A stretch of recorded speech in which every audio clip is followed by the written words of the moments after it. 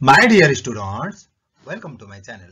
Today I am going to talk about a new lesson, that is Of Mice and Men, a novella which you have to study under optional English of grade 11 according to new course. Let's get started with the lesson. John Steinbeck was an American novelist. He is best known for Of Mice and Men, which was conceived as a hybrid between a play and novella.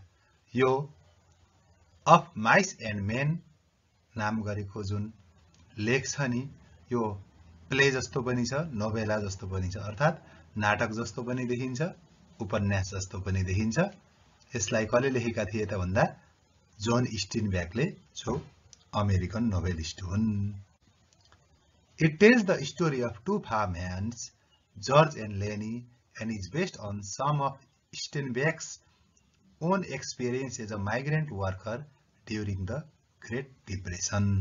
Job great depression को time थियो नि सबैमा आर्थिक मन्दी समस्या भएको थियो नि त्यति बेलाको यो कहानी हो यसमा के छ भने जर्ज र लेनी नाम गरेका दुईटा माइग्रेन्ट वर्कर भन्नाले यताउता डुल्दै काम खोज्दै गर्ने मान्छेहरूको जीवनको बारेमा वर्णन गरिएको छ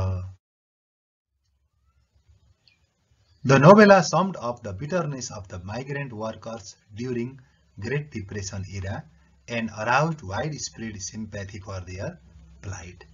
यो उपन्यासमा के देखाइएको छ भने त्यति बेलाका माइग्रेन्ट वर्कर डुलेर काम गर्ने मान्छेहरूले धेरै दुःख पाएको एकदम बिटरनेस ल्याउन खोजिएको छ र जताततैबाट सहानुभूति बटुल्न खोजेको छ तिनीहरूको अवस्थाको Received the Nobel Prize for Literature in 1962 र यी नोबलहरू लेखेको हुनाले यिनले के गरे त भन्दा 1962 मा लिटरेचरमा नोबेल प्राइज पनि प्राप्त गरे कसले त भन्दा John स्टेनब्याकले Of Mice and Men tells the story of how George and Lenny's friendship is tested by the isolating and predatory reality of life for poor migrant workers in Depression era America. यो Of Mice and Men मा के देखाउन खोजिएको छ भने George र लेनी नाम गरेका जुन माइग्रेन्ट वर्कर थिए नि तिनीहरूको फ्रेन्डशिपलाई कति पट्यार लाग्दो दुःखदायी अवस्थाबाट गुज्रिन परेको छ भन्ने कुरा देखाउन खोजिएको छ यो उपन्यासमा George and Lenny are the protagonists and their friendship is unique in the world of novella. Almost every other character notes that they have never seen such a close partnership between two migrant laborers before.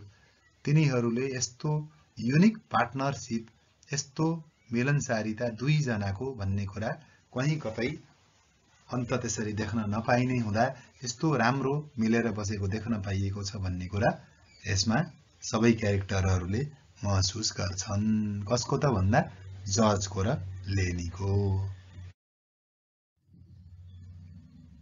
George and Lenny's biggest struggle is centered around surviving their oppressive, impoverished circumstances and becoming financially stable enough to own land together.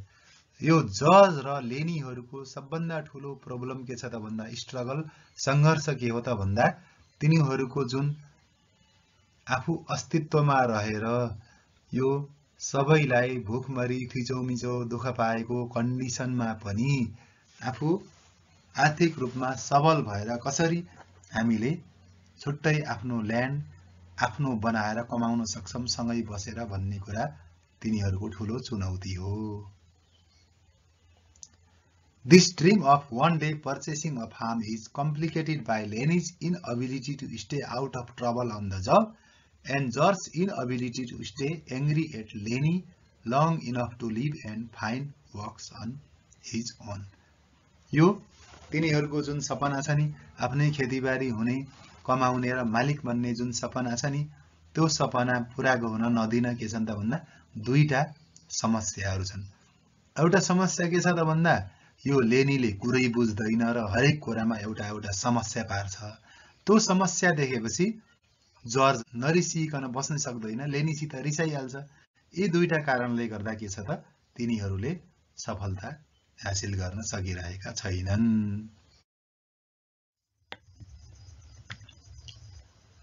यो नोभलको सुरुमा के छ भने दुईटा मान्छेहरू George Milton र लेनी small नाम गरेका मान्छेहरू नजिकको खेतीबारीमा खेतमा कहीँ नोकरी पाइहालिन्छ कि भनेर कामको खोजीमा हिँडिरहेका छन्।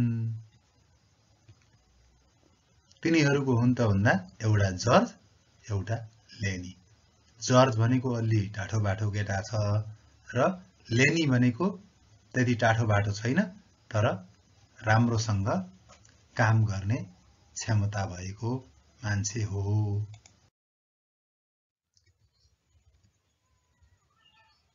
यिनीहरूमध्ये के छ त भन्दा जर्ज भन्ने अलि सानो छ आकारमा अनि लेनी भन्ने अलि ठुलो छ। अनि यो जर्जले हरेक कुराको लिड गरेर अगाडि बढिरहेको छ, हरेक कुराको डिसिजन लिन्छ, किनभने लेनी अलि के छ त मेन्टली ह्यान्डिक्याप्ड छ, दिमागले त्यति छिटो कुरा सजिलै बुझ्न सक्दैन, जसले गर्दा पटक पटक जर्जले सहयोग गरिरहन परेको हुन्छ उसलाई। तिनीहरू के गर्छन् त भन्दा अब कामको खोजीमा हिँड्दै गर्दा तिनीहरूले भन्दा बित्तिकै त काम पाउँदैनन्। अनि त्यो सालिनास नदीको किनारमा तिनीहरूले रात बिताउने र भोलिपल्ट कुनै खेतबारीमा काम त पाइएला नि काम खोज्दै जाँदा भन्ने सोचेर त्यो सालिनास नदीको किनारमा नै तिनीहरूले रात बिताउने निर्णय गर्छन्। यो जुन लेनी छ नि त्यो लेनीले हरेक चिजलाई जो नरम चिजहरू छ नि नरम चिजहरूलाई पाल्ने राख्ने भन्छ, जस्तै मुसा अनि र्याबिटहरू राख्ने उसको सोचाइ हुन्छ। त्यसैले लेनीको पकेटमा उसको साथी जर्जले के भेटाउँछ त भन्दा मरेको मुसा भेटाउँछ। मरेको मुसा राखिरहेछ, ऊ सफ्ट चिज नरम चिज मन पर्छ भनेर जर्जले यस्तो मरेको मुसा राखेछ भनेर उसको गोजीबाट झिकेर फालिदिन्छ।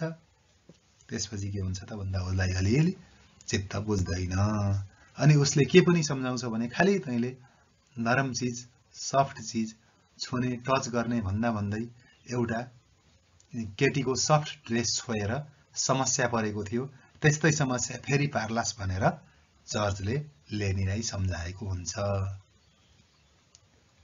त्यसपछि के हुन्छ त भन्दा भोलिपल्ट बिहान जब हामी र्यान्चमा खेतमा काम गर्न जान्छौँ नि त्यसपछि तिमी चुप्प लागेर बस, धेरै कुरा बुझ्दैनौ र तिम्रो कुरा मैले गर्दिन्छु, तिम्रो तर्फबाट मैले कुरा गर्छु र केही कुनै समस्या आइपर्यो भने भोलि फेरि यही ठाउँमा लुकेर आउनु है त, हामीले यही ठाउँमा भेट्छौँ कुनै समस्या पर्यो भने भनेर जर्जले लेनीलाई राम्रोसँग सम्झाएर उनीहरू दुईटा त्यही सुत्छन् नदीको किनारमा। त्यसपछि के हुन्छ त भन्दा जर्जलाई अलिकति रिस उठ्छ, चित्त बुझ्दैन, किनभने हरेक कुरामा लेनीलाई सम्झाउन परेको हुन्छ। अनि के गर्ने त भन्दा लेनीलाई एकहोरो सम्झाइरहँदा लेनी पनि कुरा बुझ्दैन, त्यसै रिसाउँछ। ऊ रिसाएपछि के गर्छ त भने उसले फकाउन एउटा उसलाई सपना देखाउँछ, जो सधैँ देखाउने गर्छ। के गर्छ त भन्दा हाम्रो सानो एउटा छुट्टै खेतीबारी हुन्छ, हामी त्यो खेतीबारीका मालिक हुन्छौँ, त्यहाँ हामीले प्रशस्त र्याबिटहरू पाल्छौँ अनि र्याबिट त नरम हुन्छ, त्यो नरम र्याबिटलाई तिमीले जति चाहन्छौ त्यति खेलाउँछौ भनेर लेनीलाई खुसी बनाउने काम जर्जले गर्छ, त्यसरी फकाउँछ। लेनीले अनि त्यो के गर्छ त भन्दा त्यो कहानी सुनिरहेको हुन्छ र एकदम याद गरेको हुन्छ, हामीले अब के गर्ने हो त भन्दा भोलि पर्सि पैसा कमाएर र्याबिटहरू जम्मा गरेर पाल्ने हो भनेर उसलाई याद भइसकेको हुन्छ है।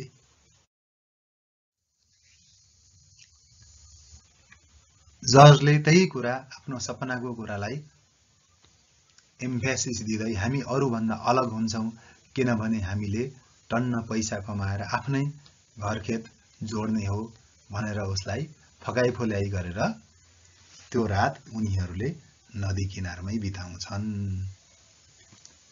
र भोलिपल्ट बिहान एउटा खेतमा काम गर्न पाइन्छ भन्दै खेतीमा तिनीहरू पुग्छन् कामको खोजीमा र कामको खोजीमा जाँदा लेनी खासै बोल्दैन, किनकि जर्जले उसलाई नबोल्नु भनेको छ, किनभने उसले कुरा बिगार्न सक्छ। र जर्जले के भन्छ भने लेनी त्यति बाठो नभए पनि राम्रोसँग काम गर्न सक्ने मजदुर हो, त्यसैले यसले राम्रोसँग काम गर्न सक्छ भनेर ऊ खेतको मालिकलाई फगाउँछ।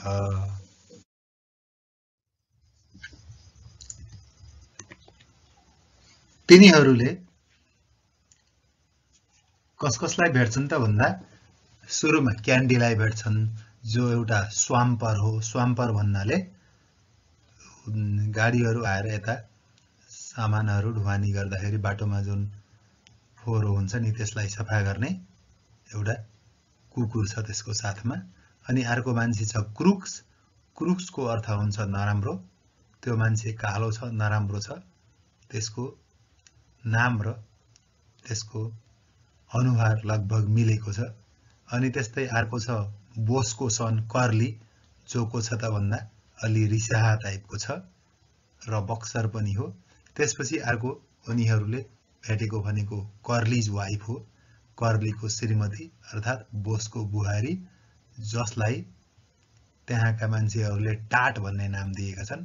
टाट भन्ने अर्थ प्रोस्टिट्युट हुन्छ, उसलाई त्यस्तो नराम्रो नामको संज्ञा दिएको छन्। अनि अर्को छ कार्लसन, त्यो खेतमा काम गर्ने मान्छे, र अर्को स्लिम, जो चिफ म्युल स्किनर, म्युललाई लिएर हिँड्ने मान्छे हो।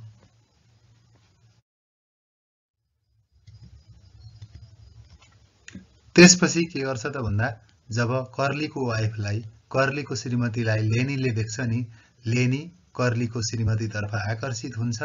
जब लेनी कर्लीको श्रीमतीतर्फ आकर्षित भएको जर्जले देख्छ नि, जर्जले के भन्छ भने अब तिमी कर्ली र कर्लीको वाइफको नजिक आकर्षित हुनु हुँदैन, जानु हुँदैन, किनभने ठुलो समस्यामा पर्न पनि सकिन्छ भनेर उसले उसलाई के गर्छ त भन्दा वार्न गर्छ।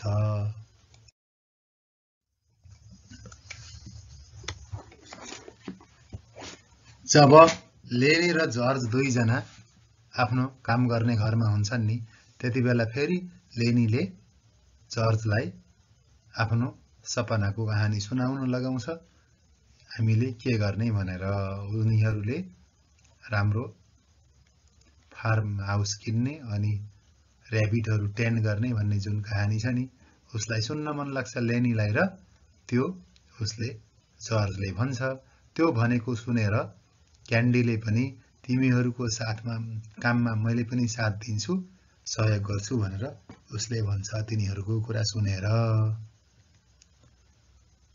त्यसपछि जर्जले क्यान्डीले भनेको कुरा विश्वास गर्छ र क्यान्डीको पैसासित सजिलै राम्रो र्यान्च अर्थात् खेत किन्न सक्छौं र त्यो खेतलाई आफ्नो बनाएपछि हामी सम्पन्न हुन्छौं भनेर खुसी हुन्छ। तर उसले के भन्छ भने लेनी र क्यान्डीलाई यो कुरा कसैलाई पनि नबताउनु भन्छ।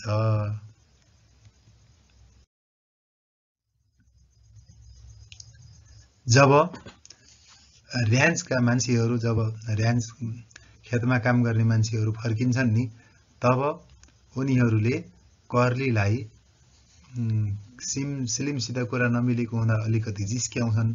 त्यो जिस्क्याएको न्युमा कर्ली रिसाएको हुन्छ र सानो सानो कुरामा न्यु खोजेर लेनी भन्ने सोझो मान्छेलाई भेटेर पिट्न थाल्छ नराम्रोसँग। अनि त्यो एकहोरो लेनीले पिटाइ खाएको देखेपछि जर्जले के भन्छ त भन्दा तैँले पनि हान्दे उसलाई, कति सहन्छस् भनेपछि अब लेनीले उसको हात समातेर बटारी दिन्छ र हात बटारी दिएपछि उसको हातले काम गर्दैन, हस्पिटल जानुपर्ने हुन्छ। अनि त्यो बीचमा कर्लीलाई हस्पिटल लैजाँदा सिलिमले के भन्छ भने यो जर्ज र लेनीलाई तिमीले माफ गरिदेऊ, किनभने यिनीहरूको गल्ती थिएन, यो उसले तिम्रो हात बटारेर यस्तो भएको भनेर नभन, मेसिनमा हात पसेको हो भन, बल्ल इज्जत हुन्छ तिम्रो पनि र तिनीहरूलाई पनि ननिकाल भनेपछि त्यो कुरा कर्लीले स्वीकार्छ।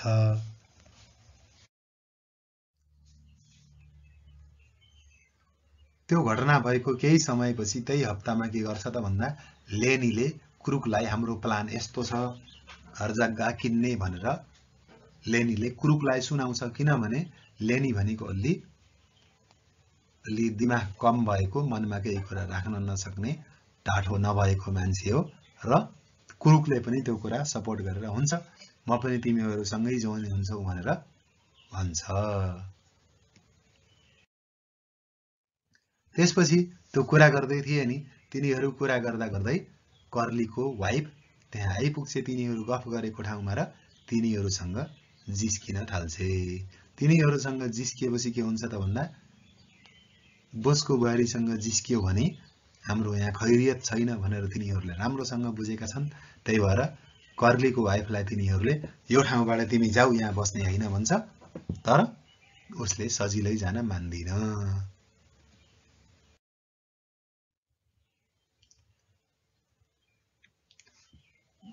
त्यसपछि लास्टमा त गई। अनि अर्को दिन के भयो त भन्दा लेनी एक्लै बसेको बेलामा फेरि त्यो कर्लीको वाइफ आई र तिनीहरू एक अर्कालाई मन पराउँदै गफ गर्न थाले। अनि सफ्ट चिजहरू समातेर मुसार्न मन पर्छ भन्दा भन्दै जब लेनीले भन्छ नि, त्यसपछि कर्लीकी वाइफले के भन्छ त भन्दा मेरो सफ्ट बाल मुसार न त, सुमसुम्याउ न त भनेर भन्छे। उसले उसको बाल चलाउँदै माया गर्न थाल्दा के गर्छ त भन्दा उसले उसको बाल जोडले चोट लाग्ने गरी समातेर तान्न थाल्छ। लतार्न अलि राम्रोसँग माया गरेर भन्दा पनि उसले जोडले उसको बाल दुखाइदिने काम गर्छ। जब उसले उसको बाल दुखाइदिन्छ नि, बाल पनि उसको छित्रिन्छ र ऊ के गर्छ रिसाउँछे।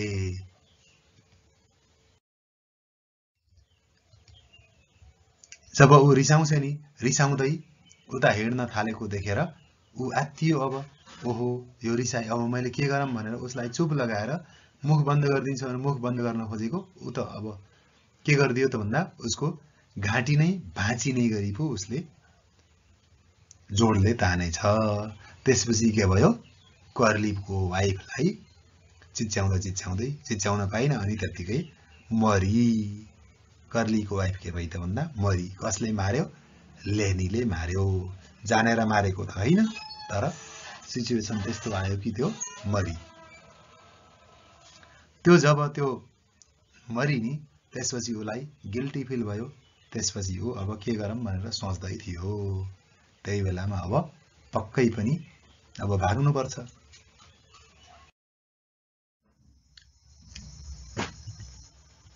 जब लेनीले कुरा बुझ्यो कि मैले केही गल्ती गरेँ भनेर उसले गल्ती महसुस गरेपछि अब के गर्ने त भन्दा उसलाई उसको साथीले के भनेको थियो त भन्दा खोलाको किनारमा लुक्ने आएर अनि हामीसँगै भेटौँला केही समस्या भएको हुनाले, त्यही कारणले ऊ के गयो खोलाको किनारमा लुक्न भनेर गयो।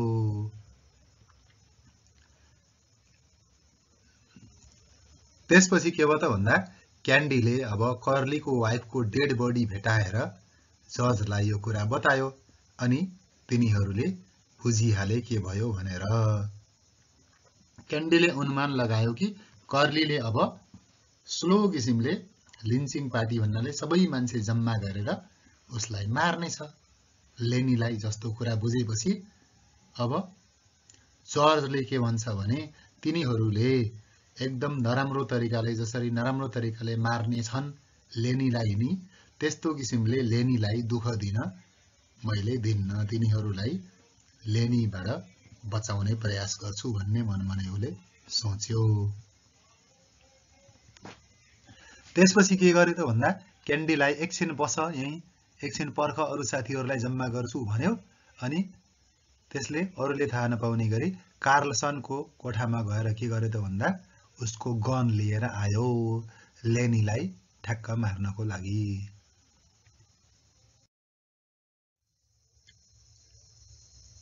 जब कर्ली आइपुग्यो नि त्यो श्रीमती मरेको ठाउँमा, वाइफ मरेको ठाउँमा, त्यसपछि ऊ बेसरी रिसाएर के गर्यो भने प्रतिज्ञा गर्यो कर्लीलाई एकदम स्लोली पेनफुली एकदम दुःख दिएर मार्नेछु भनेर प्रतिज्ञा गर्यो।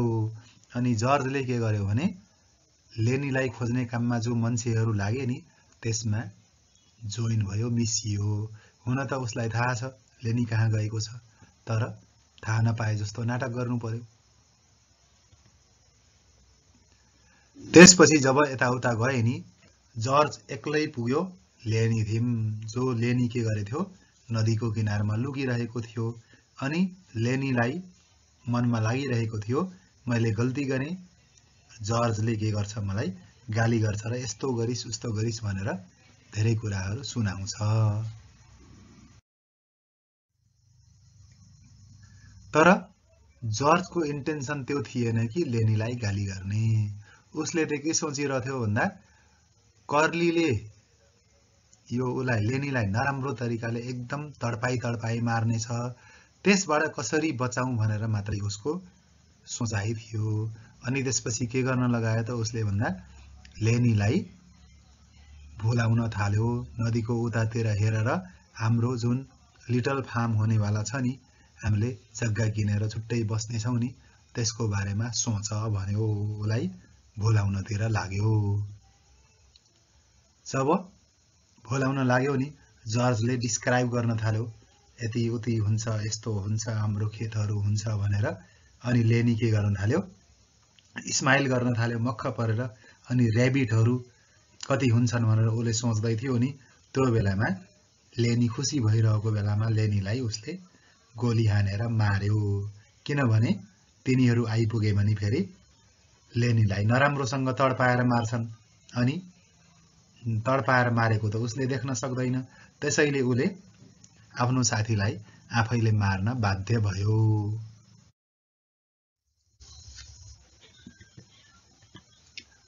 जब अरू पनि आइपुगे नि, त्यसपछि जर्जले तिनीहरूलाई बतायो कि लेनीले बन्दुक लिएर आएको थियो र त्यो बन्दुक खोज्दा खोज्दै बन्दुक पड्केर लेनीको ज्यान गएको हो। मैले सेल्फ डिफेन्समा गनले यो लेनीलाई मारेको हो। तर वास्तविकता के थियो भने अरूले तडपाई मार्नुभन्दा बरु मैले नै मारिदिन्छु भनेर मारेको थियो, तर त्यो कुरा बताउन भएन। यो अति पिर परे पनि यस्तो भएको भनेर उसले नाटक गर्नु पर्यो। त्यसपछि के बुझिन्छ त भन्दा यसमा जर्जले आफ्नो साथी लेनीलाई आफैले मार्नुपर्ने उसको बाध्यता थियो। त्यसबाट के बुझिन्छ भने उसले उसको फ्रेन्डसिप मात्रै हराएन, लेनी मात्रै हराएन, जम्मै कुरा बर्बाद भयो। त्यसको साथीपन, साथीहरूको दुई भाइको प्रेम, दुईटा साथीहरूको प्रेम जस्तो थियो नि, त्यो सबै बिग्रियो, भताभुङ्ग भयो। त्यो कुरा कसले मात्रै बुझ्यो त भन्दा सिलिमलाई मात्रै थाहा थियो सत्य कुरा कि योले अति माया गर्थ्यो, तर उनीहरूको दुष्टताबाट बचाउनको लागि लेनीलाई आफै मारेको हो भन्ने कुरा उसले बुझेको थियो। त्यही भएर उसलाई फकाउनको लागि उसले उसलाई एक साइडमा लिएर गयो। ओके, नोभेला अफ माइस एन्ड मेनको थिमको रूपमा कुरा गर्ने भने मुख्यतया यी तीनटा कुराहरूलाई थिमको रूपमा वर्णन गर्न सकिन्छ। एउटा छ ड्रिम्स, ड्रिम भनेको सपना। यिनीहरू सबै क्यारेक्टरहरूको आफ्नो धनी बन्ने सपना छ। विशेष गरी क्यान्डी, क्रुक्स, कर्लीज वाइफ सबैको के छ त भन्दा आफ्नो छुट्टै सपना छ, छुट्टै सपना पुगेका छन्। त्यही हुनाले एउटा मेन थिम भनेको सपना भइहाल्यो। सिमिलरली नेक्स्ट थिमको रूपमा कम्पेनियनसिपलाई लिइएको छ। कम्पेनियनसिप भनेको मित्रता। यहाँ लेनी र जर्जको राम्रो मित्रता देख्न सकिन्छ। एउटा सिपालु, एउटा केही नजान्ने भए पनि तिनीहरू एक आपसमा मिलेर बसेका छन्, एकले अर्कोलाई साथ दिएका छन्। त्यसैले यो कम्पेनियनसिपलाई थिमको रूपमा लिन सकिन्छ। त्यस्तै गरेर अर्को थिम लोनलीनेसलाई पनि लिन सकिन्छ, एकान्तपना। यसमा कर्लीज वाइफ, क्रुक, क्यान्डी यिनीहरूको लोनलीनेसलाई हेर्दा यो अफ माइस एन्ड मेनको थिमको रूपमा लोनलीनेसलाई पनि लिन सकिन्छ। This way, I have come to an end of my video, and if you like my video, like the video and subscribe the channel so that you will get notified when I upload next video which may be useful to you.